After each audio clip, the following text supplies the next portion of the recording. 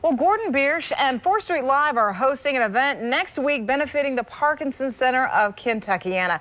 Jason Smith and Steve Walsh, they're both here with us this morning to talk more about Pints for Parkinson's. I like that name and I like that title. Kind of talk to us about the event and Pints for Parkinson's. Well, this is our 5th year doing this, so our 5th annual Pints for Parkinson. We do it right in front of Gordon Biersch on 4th Street Live. We got 2 live bands this year. We got Jericho Woods and Whiskey Bent Valley Boys that'll be playing. Nice. We'll be doing $3 pints of our My Box Spring Seasonal. All proceeds benefit the Parkinson Support Center of Kentuckiana. So there'll be a lot of raffle prizes, silent auction, and we're even raffling off a bottle of Pappy Van Winkle. Oh, that popular Pappy Van Winkle. And Steve, kind of talk about the support center and what you all do and how important it is for awareness for Parkinson's and people who have to deal with that. Sure. We provide educational, exercise, and support programs for Parkinson's patients and their families. It's key to remember not just the patients, but their families as well. And we're able to do that with events like Pints for Parkinson's, our big gala coming up on June 7th, Denim and Diamonds, and other fundraising activities we have throughout the year.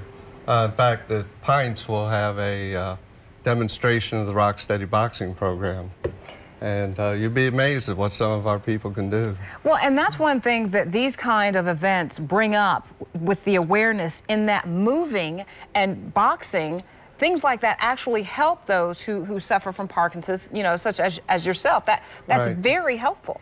I mean, exercise, regardless of Parkinson's, but exercise for anybody helps, and specifically for Parkinson's, and certain types of exercise like boxing and cycling have proven to be very effective. And until such time as there's a cure, the best thing we can do is try to slow down the progression, and exercise is a big key to slowing it down. And personally, you've noticed a difference as you've started to box. I was diagnosed almost 5 years ago.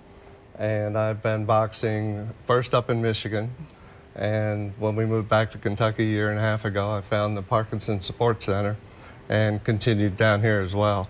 We've got Rock Steady boxing program that we offer through the center, and we have several local gyms like Core Fitness, Full Moon, Anytime Fitness that offer great programs as well. Wonderful. And you know, Jason, it's these kinds of events that bring those kind of partnerships together.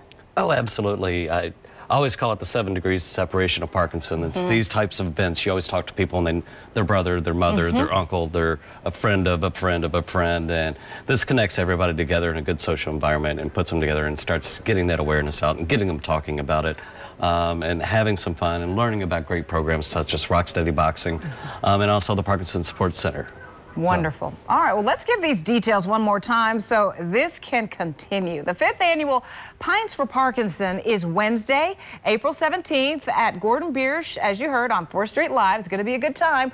The free event starts at 5 o'clock and features $3 pints, a concert, and a silent auction. And proceeds will benefit the Parkinson Support Center of Kentuckiana. You heard Steve talking about that. And several 4th Street restaurants will also donate 10% of their dinner sales.